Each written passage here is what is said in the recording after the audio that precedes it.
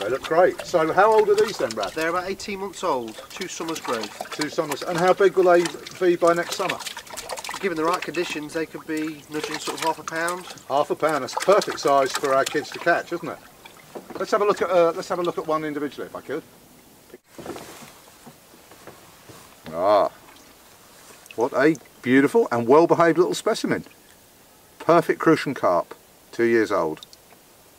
Hopefully a record breaker in years to come, because he comes from good stock in Godalming.